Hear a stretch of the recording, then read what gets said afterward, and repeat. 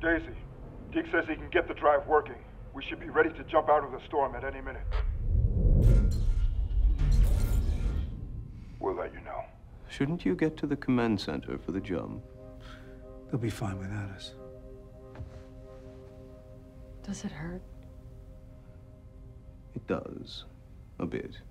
But it's not the physical pain that troubles me. I am acutely aware that in my thousands of years observing humans, I never used to feel lonely. I've been alone many times. To be candid, I preferred it, but it wasn't until I met this particular team of S.H.I.E.L.D. agents that being alone meant feeling lonely. And I don't care for it, so I am feeling, as you might expect, some anxiety now. You don't have to. You're not alone. Daisy and I will stay with you right up to the end. That is very kind of you. But it's that last part, isn't it? You can stay with me up to the end, but you can't come with me at the end. I will have to leave you. And I will have to do that alone, and I can't help wondering, when that happens, will I feel lonely? I can say with some authority that you're not wrong. Dying is lonely. But the feeling is temporary. At least for the person dying.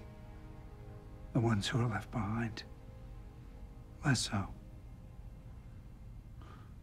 I guess that's the one advantage to going first. Yes. It's different watching your friends go before you, isn't it? I have been through that as well. It can be harder to stay than to leave. I'm sorry, Philip J. Coulson. Enoch, the team will carry on the mission. We will survive because of you. Thank you. You are most welcome. But Agent Johnson, while your friends will indeed survive, the team will not. What do you mean? I have seen the future. Carry on this mission and cherish it, for it will be your last mission together.